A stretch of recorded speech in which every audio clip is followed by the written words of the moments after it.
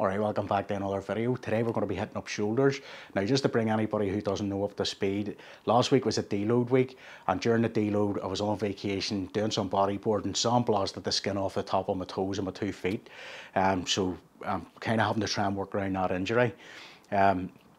So this week's shoulder workout, it'll look pretty much like the other mesocycles I've looked, with the exception that on where I normally finish off with chest supported barbell face pulls, I'll not be able to do that because whenever I did back at the beginning of the week, I realised that any chest supported work, I'm actually using my toes to brace myself on the ground, and it's really, really painful.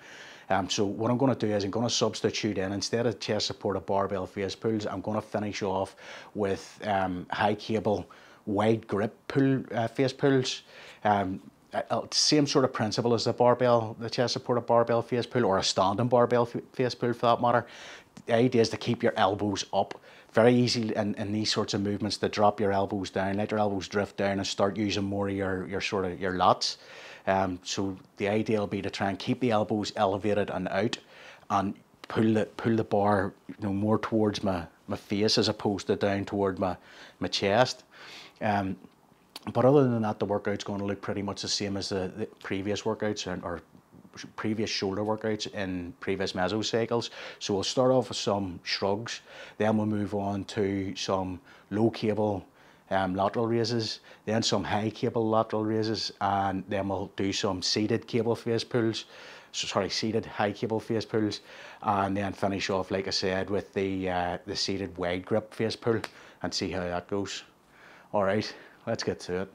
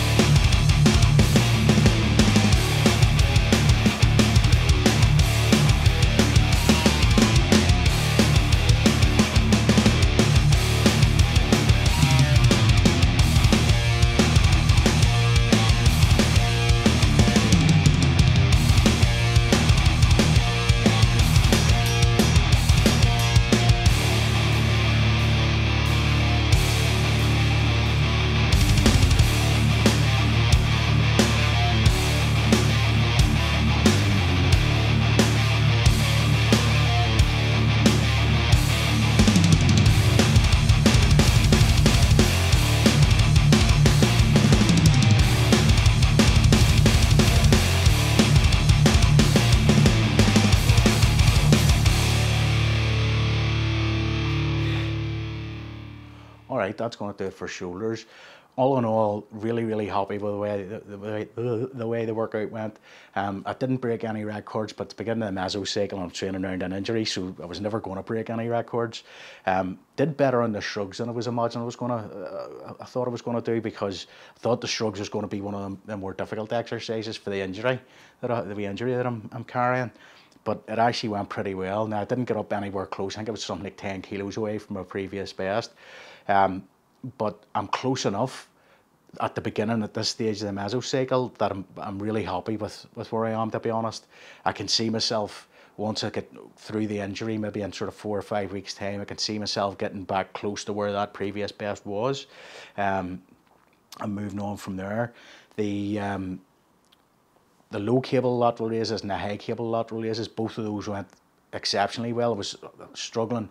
I struggle with cable lateral raise variations. I struggle with getting the plane of motion right on the movement, and it can take me a number of weeks to get into it. But I felt that I got into it quite quickly today, so I did. And hopefully that means that over the next lot of weeks, my form will improve. I'll sort of get into the groove more quickly and better. I was able to get quite a number of reps. The high cable lateral raise, very easy.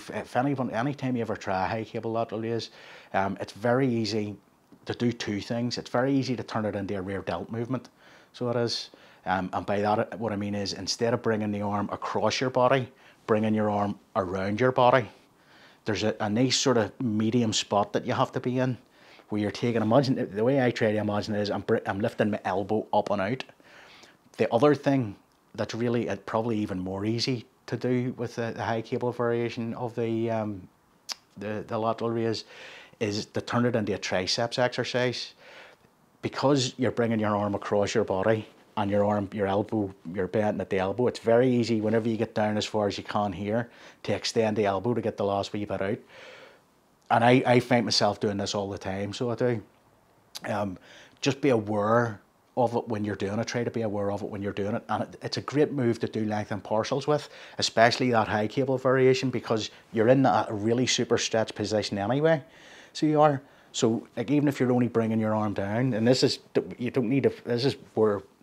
the trap that I fall into personally. I'm trying to get my hand down and round, and that's when you start to activate the triceps. Whenever I start to feel my triceps not taking over, but where I start to sort of feel the triceps stiffening up from doing that, I try to, as best I can, to turn it into just a partial, where I'm just making this sort of movement with my elbow and try and take my arm out of it altogether. It can be difficult, so it can, but it's something to be aware of if ever you're trying it for yourselves. And the face pull, actually, the seated face pull went exceptionally well. I'm back up to my previous best on it, so I am, and that's like day one of this mesocycle. So I'm really happy with where I'm at in that. I'll maybe that might be an indication that I'm not pushing myself hard enough in that particular exercise. And the wide grip seated face pull, I actually think that was every bit as good as the chest supported barbell face pull, to the point where I might keep that in this entire mesocycle. I'm not sure. But I felt it went very well. So I felt it went very well. I'll have to see in the next couple of days just how sore the rear delts in particular get, and essentially all across that sort of, that's really only the upper traps and the delts and the rhomboids that I got today. So for anyone that didn't see the back workout that I did at the beginning of the week, because I couldn't do any of the seated cable rows, whenever I'm doing seated rows, the wide grip and the narrow grip variations, I'm able to get it hitting the sort of mid and lower traps and some rhomboids and some rear delts. So I didn't get that this week because I wasn't able to do that particular variation. Like I said, I did a high cable row, and high cable rows, especially the narrow grip one variation, very much only works, like I said in that video, for me anyway, it only really works the lats and the teres major. So it does. So I haven't, in my back workout, I didn't get any of the mid traps and rhomboids and rear delts that I would normally get on back day. So it'll remain to be seen just over the next couple of days how sore those bits of my back get, given the fact that I've only really been able to hit them on shoulder day. Anyway, that's going to do it for today's video. If you've enjoyed the video, beat the anabolic algorithm with a comment, shares, likes and subscribes, and I'll catch you in the next one. Take it easy.